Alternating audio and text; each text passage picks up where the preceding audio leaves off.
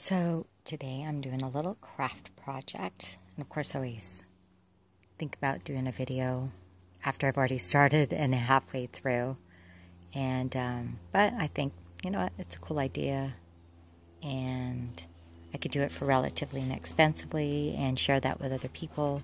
And also sometimes I think people don't believe I do this stuff, so no makeup look today. And anyway, so here it is. So hopefully you can see it. It's a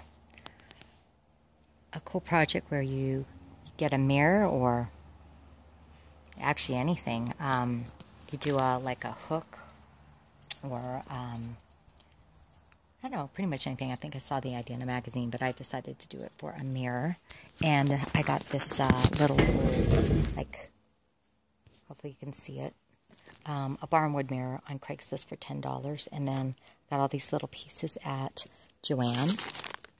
There you go. Craft Essentials. And my handy glue gun.